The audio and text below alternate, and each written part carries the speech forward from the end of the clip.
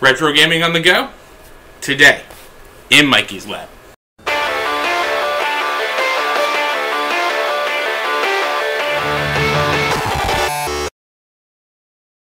Hi, and welcome back to the lab. Our challenge today is to turn this random collection of parts into an awesome portable gaming solution using a Raspberry Pi and Recalbox. So lab code up. We're going to learn something today. Alright, so let's dive in and see what we have in this random collection of parts. I've got some DuPont cable, dual female ends to plug into the Raspberry Pi GPIO. We've got a bunch of arcade control hookup wires that we're going to just kind of scavenge and throw together. We've got a bunch of arcade style buttons. Not hap controls. I wish they were hap controls, but it's not the same click that we remember from our childhood. But it's definitely a clicky button. A Raspberry Pi 3, which I've already inserted into this, and it doesn't seem to want to come back out, so I didn't take it out. And for this one, we are using a 64 gig SD card. You can see the writing on it, which we'll go through the process of getting perfectly set up a little bit later. I also have an LCD screen with me for when we power this up. Alright, so I know what you're thinking. We've already done a project involving retro gaming. We made that awesome table almost a year ago. I agree. I came across this project which has a slightly more portable nature to it, and I want to progressively work towards more smaller and more miniaturized gaming solutions for this. Hopefully getting to eventually the Minty Pi level, which we'll take a look at. I saw this similar project online where I found the STL files for this this enclosure. So the guy had one of these inside of here. Okay, now what this is this is a USB interface for the controls. The only issue I had with the project was that he had a USB cable running from inside out and plugged into the Raspberry Pi, which even he said was a little bit hokey. So there has to be a better way to do this, and there is. So we are going to use the GPIO on the Raspberry Pi to interface the buttons and the joystick so that we can have an all-internal one solution, because as you know, we do not replicate other people's work. We always make it our own, and we always expand upon it. So that's what we're doing today. The other thing that I wanted to research that wasn't part of his original project, because originally I don't believe his buttons were illuminated, I want to figure out a way to make it so that the buttons will light up when they're pressed. Not all the time. Now if we take a look at the buttons on the back here, you can see that there are 2 pins here, that's for the LED, and there are 2 pins here, that's for the micro switch. So we're going to explore something and see if we can get these to light up only when the button's pressed. So one of the first things I'm going to do is I'm going to grab one of these buttons. And we are going to go ahead, I'm just going to put the ring on it for some reason, I don't know why. We're going to go ahead and conduct an experiment. And see if I can get this light to light up whenever the button is pressed. Okay, so for the meantime, I'm just going to get rid of this and these other parts here. And we're just going to focus on this button. Alright. I don't need an HDMI cable either.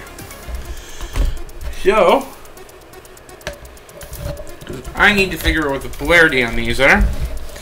So, we're going to work with the the LED leads being at the top here.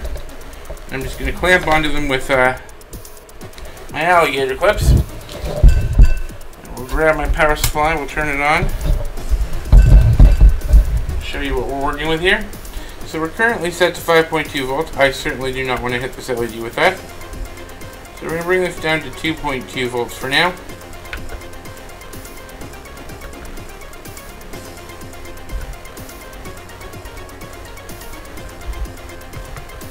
Yeah, there we go.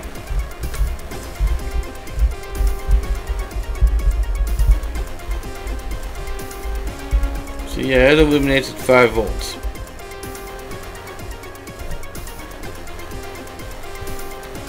As you can see.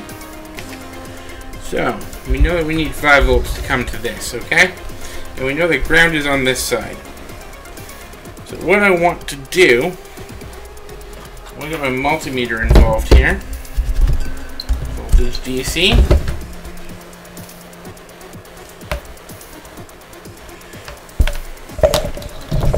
Alright, we're going to need some more test leads for this. So, what I want another black test lead here. And we're going to connect this side of the button to ground.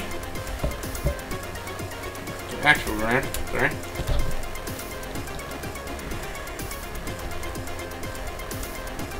Alright, and we're going to connect this side of the LED to here.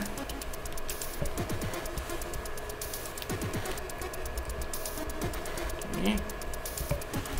So, then I want to take my leads. Okay. I want to connect my one lead into ground, which I grab from the power supply. Right now we're seeing 2.5 volts with no light. Push it down, it lights up. And we go down low enough that I believe that will read as ground. So that is how we do that. Alright. My theory was right. Alright. So now we gotta work at producing the buttons themselves. Alright? So. Okay, so if we know that this one is positive, this one is ground, the first thing I want to do is join these two pins. Have them be mechanically close to each other. Turn the soldering station on. Iron a little closer. Got guts of crappy 4K camera everywhere.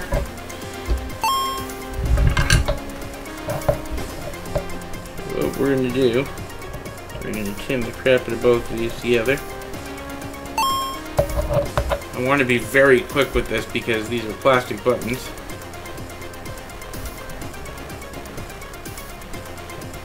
And as such, I'm pretty sure they will not tolerate the 870 degrees that my soldering iron is very well. So, definitely going to need to be quick. Okay. We'll strip it back.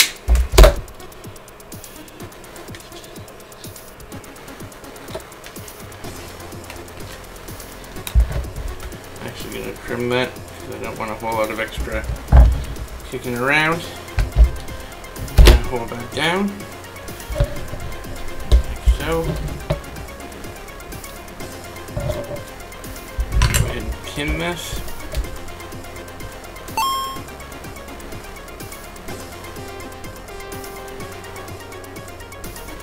Like so.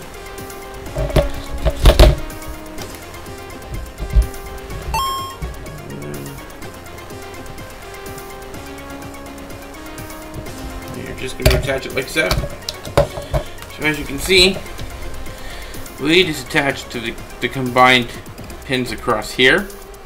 Ground will attach here, and +5 will attach there. Those will be common and spread around the entire inside, so we'll wire those once everything's in place.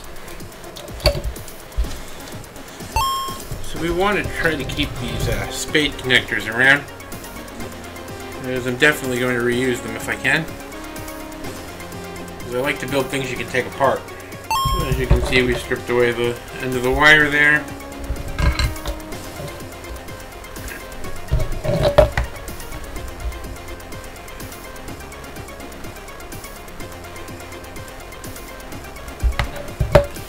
Tin that.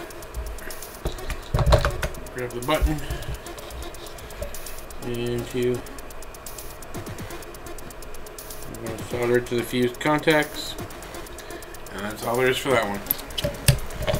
Now we're just going to repeat this a whole bunch of times. I'm not going to make you watch it, so I'm going to go ahead now and apologize for any slight differences in the video. The first half of this was shot, and I got really sick for several days, and I'm back now finishing the project, so I'm probably wearing a different shirt. I probably still sound a little gravelly compared to what I did before, so I apologize for the hiatus in videos, but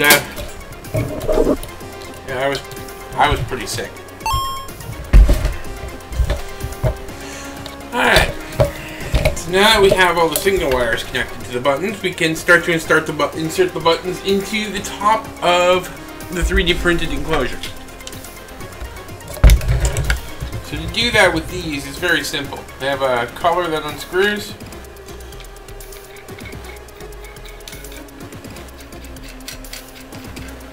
Like so. You feed the wire down through the hole. Push the button in place. Turn it over.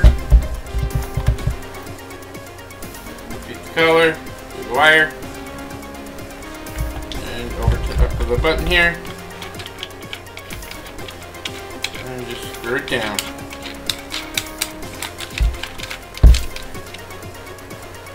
And we do that a whole bunch more times. Now, one of the things that you want, I want to do anyway, is line these up. So when I create a harness, they're going here, here, here, here, here, here, in the same pattern across all of the buttons. You don't have to. Just makes I think it'll make your life a little easier. Same principle with blue guys. The more buttons you get in here, the harder it can be to get those collars done up. They don't have to be super tight, but we want them not to spin. Alright. There we go. That's all of those. The joystick is just held in with 4 screws. I just used M3.5 with nuts on the bottom.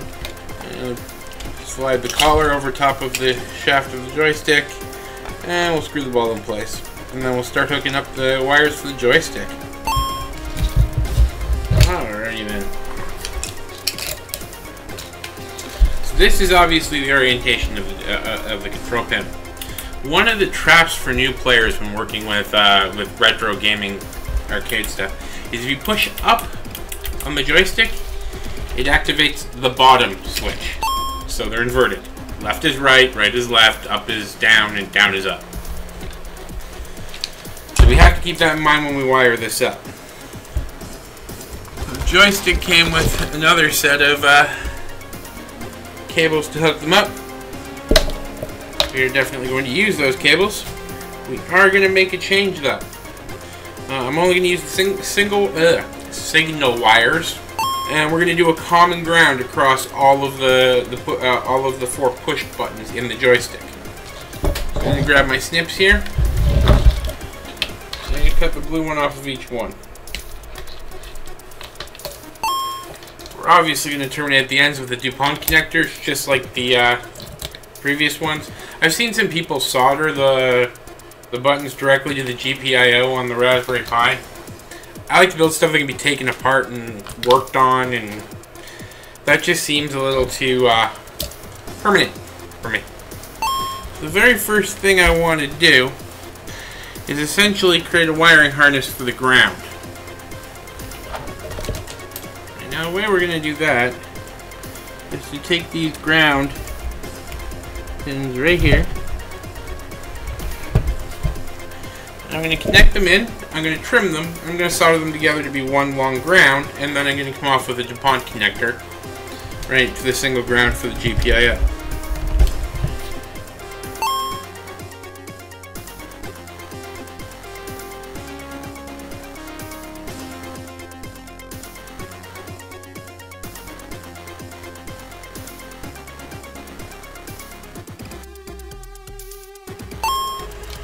First thing I'm going to do is chop that off.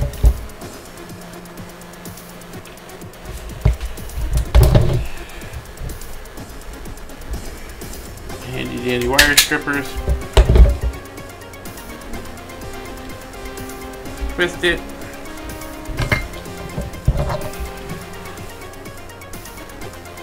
Tin it.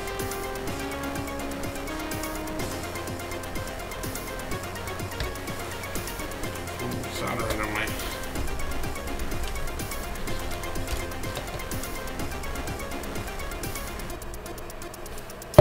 receiving side.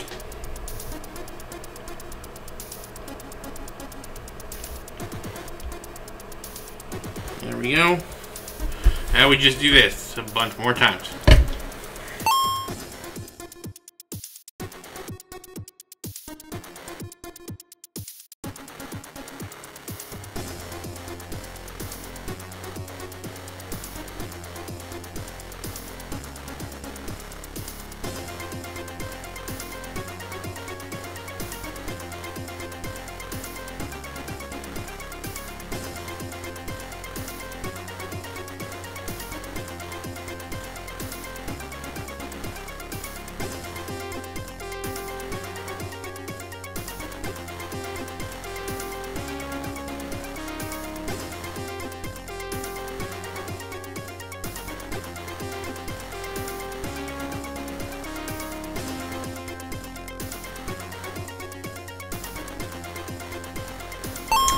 The reason that we're using the spade connectors, as I've mentioned many times in my videos, I like to build things that can be taken apart. You could, if you wanted to, solder directly to this, to the switches themselves, but that would mean that you can never take the switches out without desoldering, which to me seems like a pain in the butt. Alright, so that is all the ground to the buttons hooked up. We need to do the ground to the joystick still. Once we're done that, if you weren't using lighted buttons, this would be the end for you. For me, I'm going to create a 5-volt loop as well, just to power the power the lights. Now, what we've done is we're going to use blue for signal, but we have all these white ones too. So we're going to do the same loop idea that we did with the buttons for the joystick, because there's actually 4 buttons in the joystick. I'm making the arbitrary decision of we're using the 90-degree ones for our grounds and the straight ones for our signals. So we're just going to plop these in place. I'm going to get some of these wires out of my way. Sorry about bopping you guys in the face there.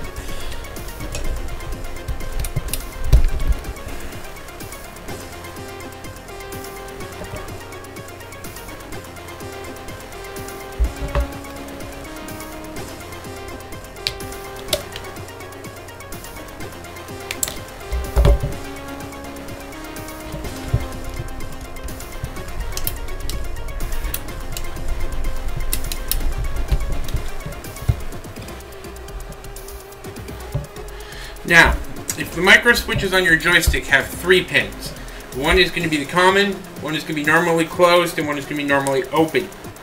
We want this to be normal. We want to hook up to normally closed. No, normally open.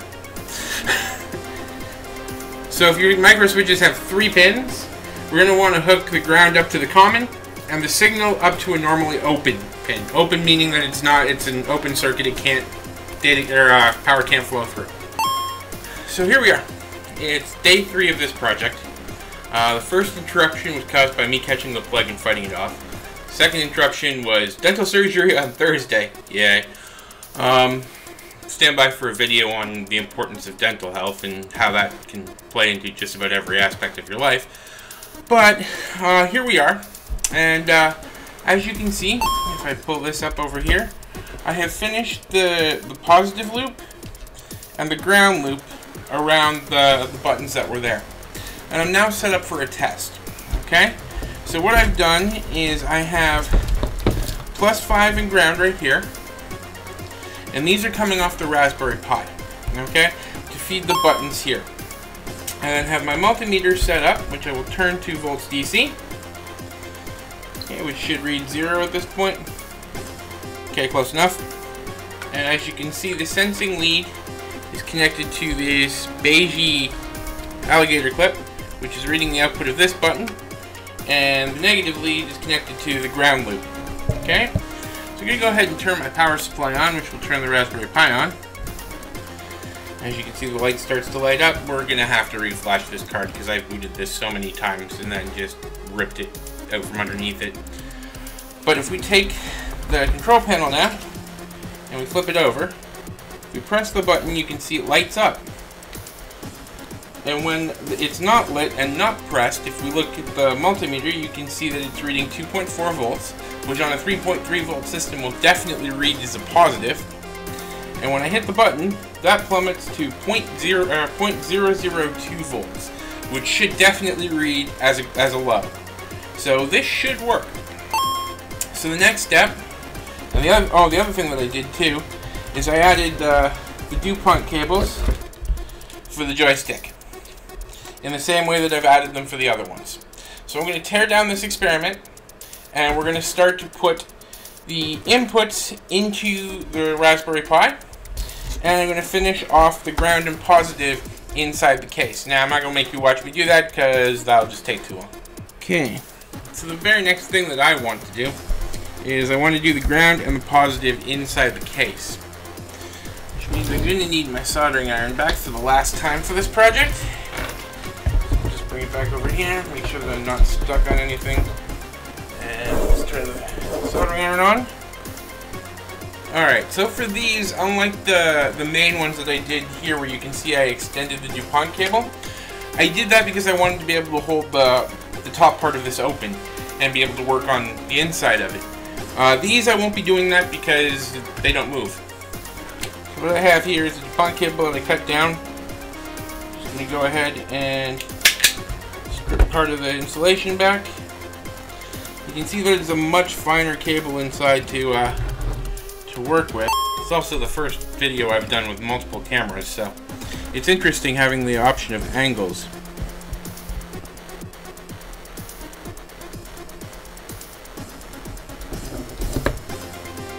Alright, so this is going to be positive, which means I want it to come over here and connect to the LED lead.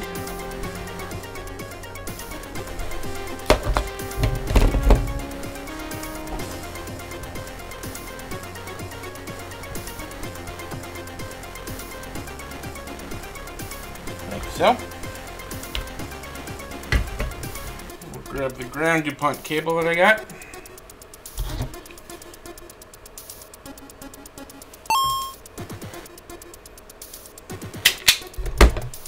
Strip some of this back.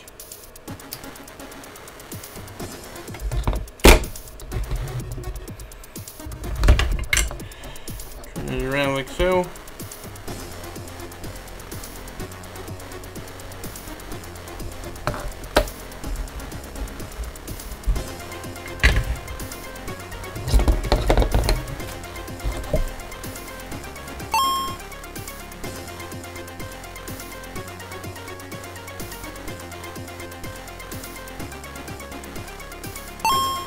Then, because there's a limited number of +5 pins available on the Raspberry Pi, but no shortage of ground, we're going to use a separate cable for ground for this one, but we're going to daisy chain and use one of the spade connectors for the +5, because as I said, there's a limited number of +5s available. So we put the spade connector onto the button like so.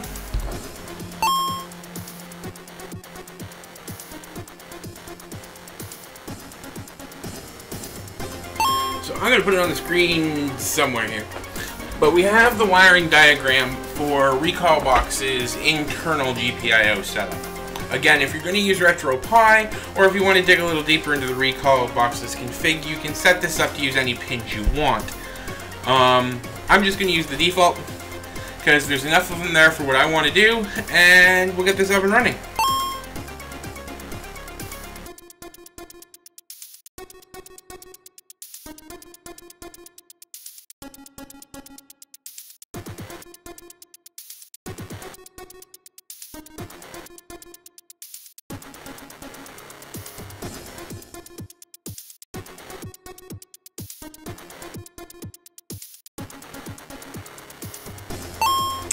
The next thing I'm going to connect is the joystick. Again, remember that every control on the joystick is inverted.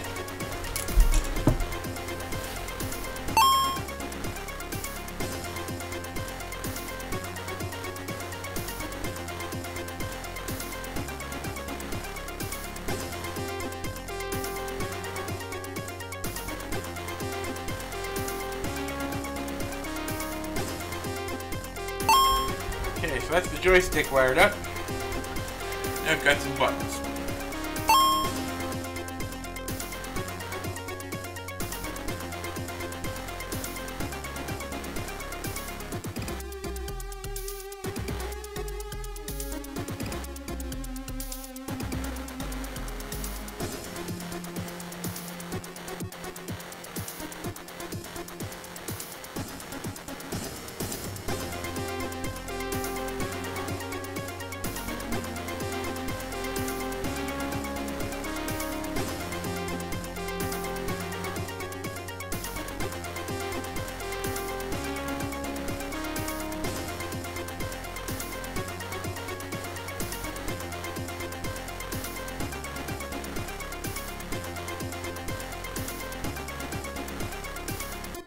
So as you can see, if we wanted to add more buttons, there's still lots of room in the GPIO.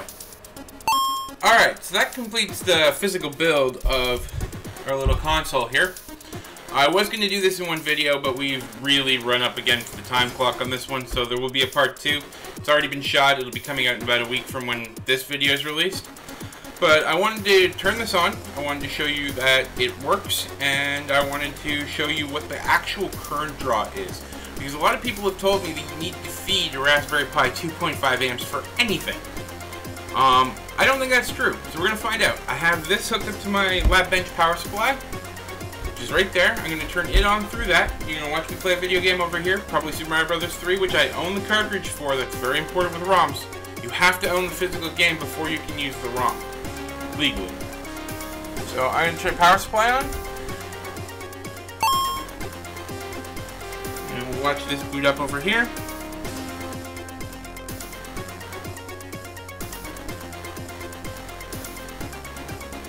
Apparently chose the Nintendo 64 intro. I apologize for no audio, but I really don't want a copyright strike. Now I'm going to go up to the original Nintendo.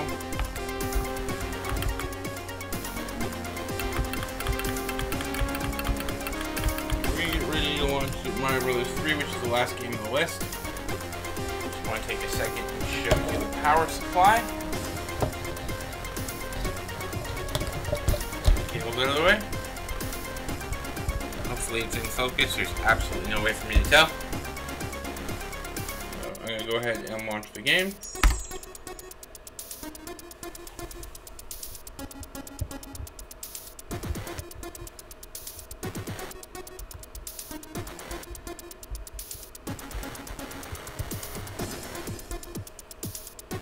I don't know why that camera shut off.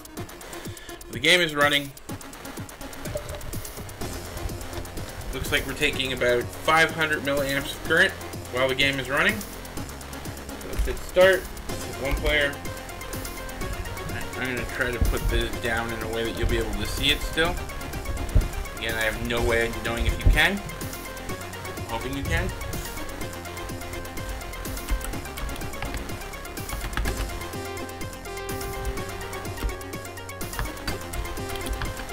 Being slightly off to the side makes this so much harder.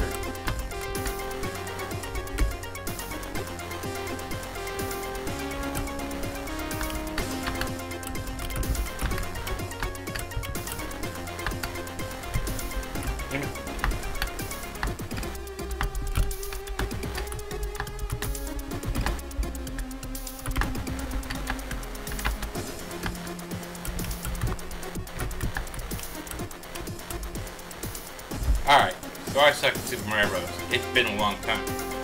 Now to go back, another tab for new players. Press Hold Start Select, and we go back to the menu. So I'm going to shut this project down. Thank you for joining me in the lab. I hope you learned something today, and I'll see you next time.